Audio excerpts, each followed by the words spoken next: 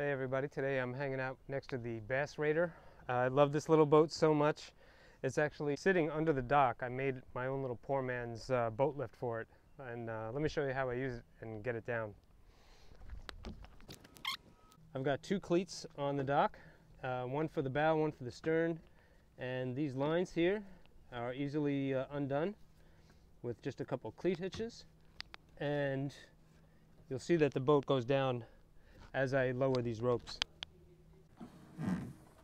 And I have one more set of ropes here on the front handles, or is it the back handles? I can't remember.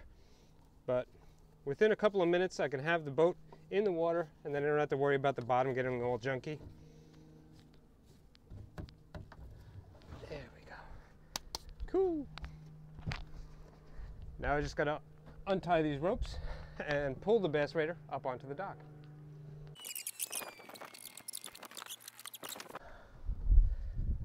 All right, well, she's a little bit dirty, but I happen to know that she floats, so I'm not worried about that. What I'm going to do here is I'm going to take the 9.8 that I have on the Predator, and I know it works really good on the Predator, which is rated for, I think, a 7-horse. The Bass Raider is only rated for like a 3.5 horse, but I've made some significant improvements to the transom here to try to really stiffen it up. So today I want to see if I can put a 9.8 on that. Okay, first things first, I got to try to tilt this monster up. Oh, this is a lot heavier than my 5-horse, I'll tell you. Cool, with this tilted up I can move the whole motor forward and boat. I gotta love having a light boat.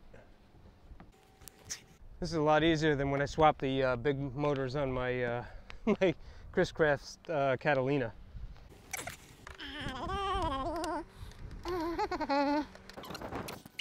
This bracket here was tilted pretty heavily because of the transom on the Predator not being straight.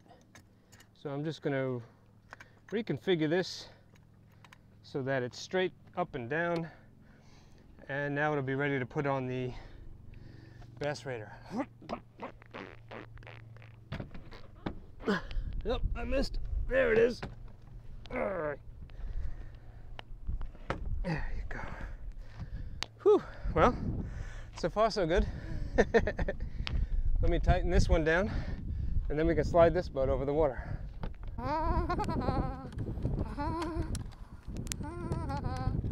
Okay. Right.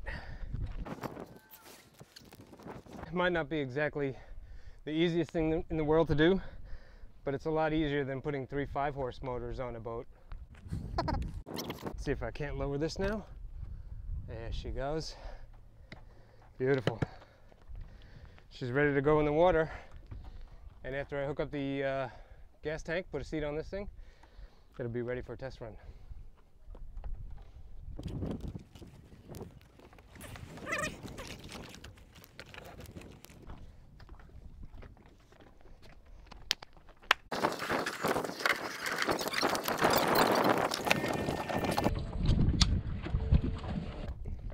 Okay, now I think I have got everything that I need. Gasoline, I remember that from the first time I put a Bass Raider on the water, and a PFD paddle in case the motor gives me trouble. Let's get this thing started and get out there. All right. So far so good. I'm going to untie it and head on out.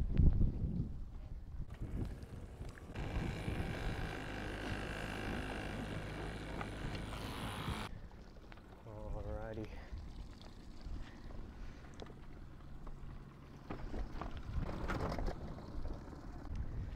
Okay. Let's twist the throttle.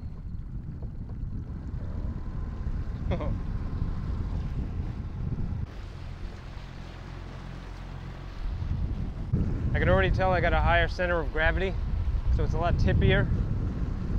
Oh boy. Nose is way up in the air. Digging, come on, let's see if we can get this up. Come on, a little more, a little more, a little more. There it is. Nose is going down, there she goes. All right, I'm on plane now, but I don't dare twist the throttle anymore. Matter of fact, let's take it easy for a second. Whew. Wow. Yeah, that transom is really close to the water, so I don't want the boat to fill up with water while I'm underway. Oof. I haven't had it wide open yet. I'm going to go up this creek over here, get out of the main channel, and we'll try to open it up just a little bit. But I've got my doubts. All right, it's a little bit shallow here, so I'm going to try to get on plane, twist it. There we go. Oh, yeah, it's up on plane. That's pretty good. Some nervous water here. We'll keep an eye out for manatees before I really open it up. Yeah, we're good. Just current, I think. Maybe mullet. Right now I'm moving along at a really nice pace. I mean, for a Bass Raider, she's spitting a little bit of water, but I'm moving along just really nice. I'm going to try to twist it a little more. Oh my gosh. Wow. This is pretty ridiculous. The seats are higher, so it's definitely tippier. It's a narrower boat than the Predator. Okay.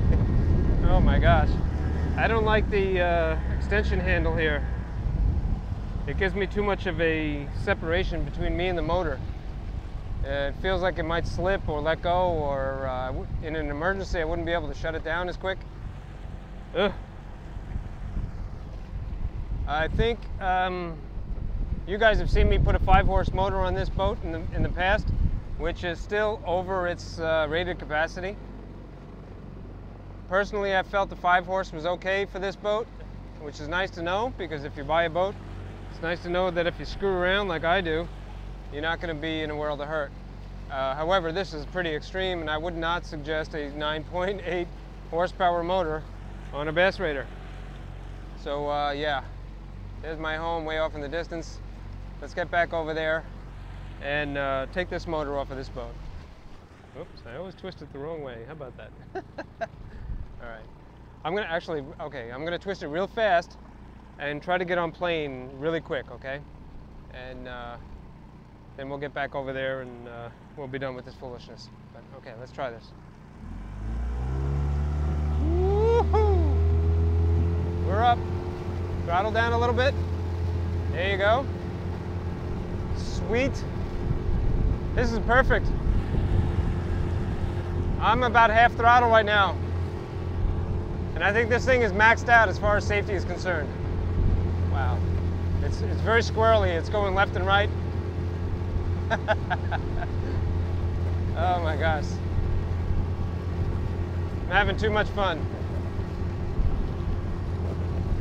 Oh, throttle her down. Wow, when you make a sweeping turn, she lists a lot. Man, oh man. All right, well, yeah, look at that. Taking too much water on board. Good thing I've got a scupper hole there. All right, let's bring her back to the dock.